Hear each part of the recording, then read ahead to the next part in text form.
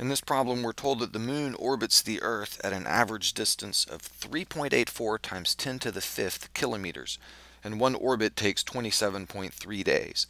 Find the speed of the moon in kilometers per hour. Okay, well, the speed is going to be distance over time, and we know the distance is one lap, and the time is 27.3 days. So one lap will be the circumference of the orbit, and we're given here the radius of the orbit. So the circumference is 2 pi times the radius. So that's 2 pi times 3.84 times 10 to the 5th kilometers. Now look here, I'm asked to find the speed in kilometers per hour, and I've got my distance here in kilometers, so let's put the time in here in hours. So instead of 27.3 days, let's do 27.3 times 24.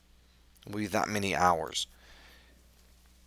So that's not too hard to set up, and we get we multiply and divide, and we get 3,680 kilometers per hour.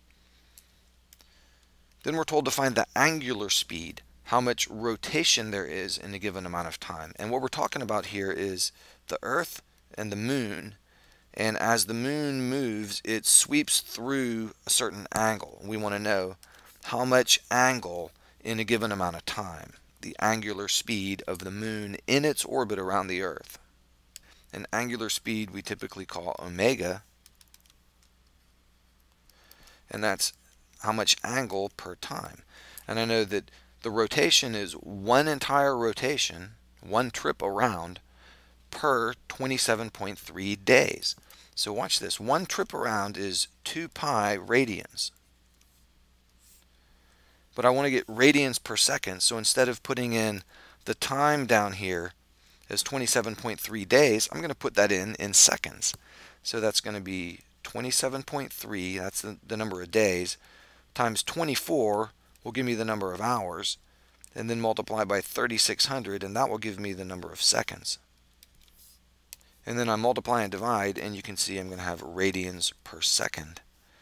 And this works out to 2.66 times 10 to the negative 6 radians per second.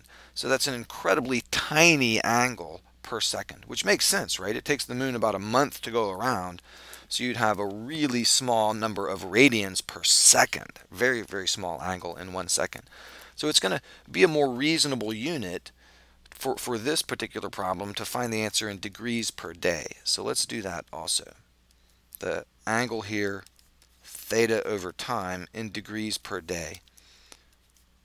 So, well, one rotation is 360 degrees, and it does that in the time of 27.3 days. So you see that will give me, right there, degrees per day.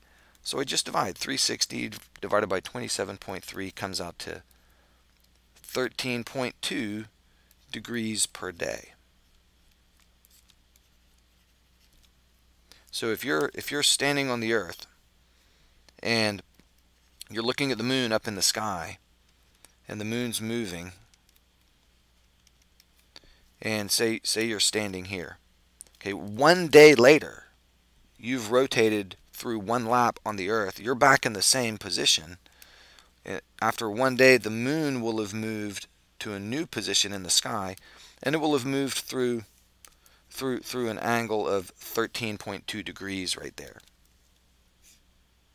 in its orbit. And moving that many degrees per day, it makes one complete orbit in 27.3 days.